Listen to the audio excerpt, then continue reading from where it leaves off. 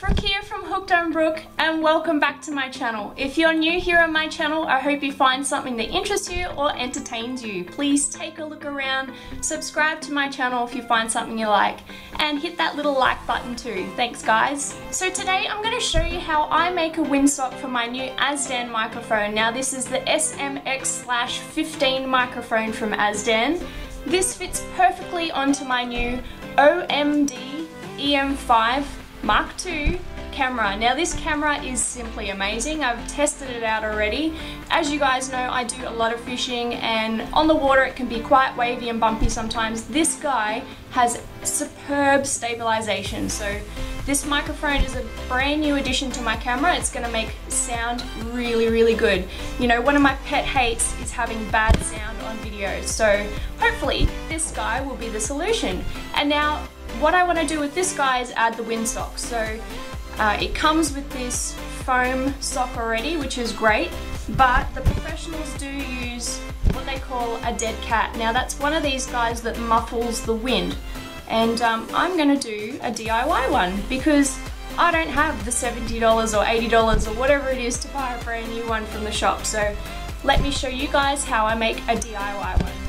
So I'm just going to run through the materials that I'm going to need for this project.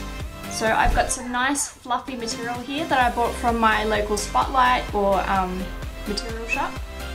Nice sharp scissors, a marker pen, measuring tape.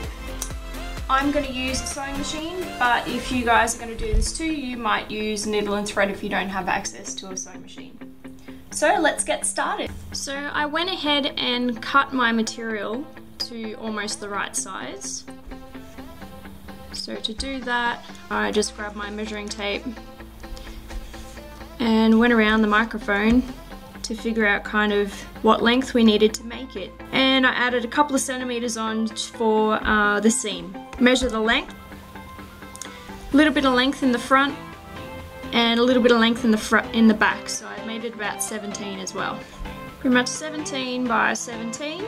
Now to get the right shape for the microphone, I'm going to slide this guy underneath. I'm going to do it upside down so that I can see the edges. Basically going to find the center here and push that in underneath this awkward little gap here that you guys probably can't see. Under there, push that right under, straighten it out, wrap it round, and you can basically see that I've pretty much cut it to the right length. That gives me almost a centimeter to play with when I'm stitching it up, and same in the front here. Now the awkward part is getting this shape here. So I am going to, with the marker, basically feel where the edge of the microphone is and the foam starts, and just draw a line.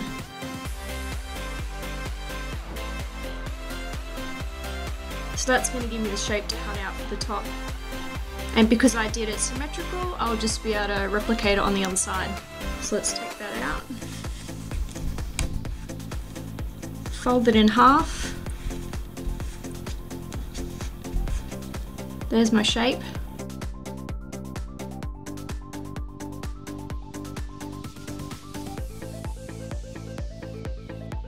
This fluff is a nightmare to work with. As you can see when you cut it, so much comes off, it's ridiculous. So best to try and get that off now before sewing it up. Now underneath, the foam here has a little cutout too. So that's that part in there. So I might just go ahead and cut that little bit out just so it fits nice and snug. So finding the middle and just make a little incision. It's given me a really nice shape to work with. So basically I've pinned the material so it doesn't move around. Got my sewing machine on straight stitch. Now I'm just going to sew a seam down the side.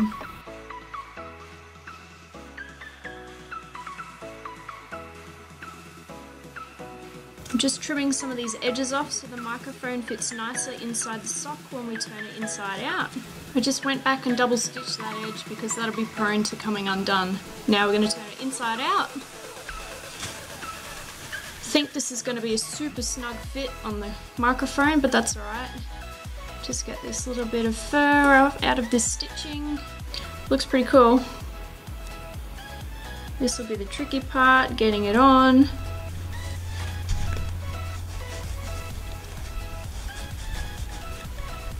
Let's fit it on nice and tight at the top. Okay, a little bit more. Now pushing it under this little lip here.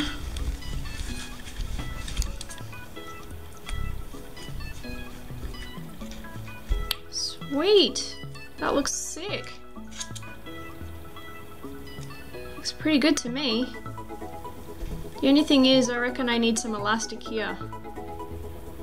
Now just to finish off these edges, I'm gonna use the zigzag stitch to finish it off nicely.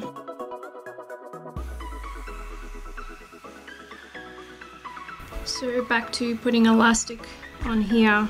Just gonna do a basic measure. It's gonna be nice and tight, so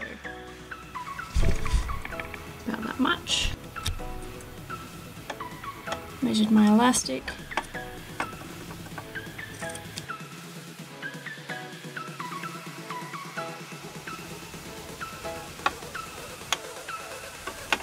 Okay, so let's try this again. I've put a nice little loop on the end here so that hopefully it won't fall off the back. Now let's turn her inside out. So cute. I'm just expecting it to purr.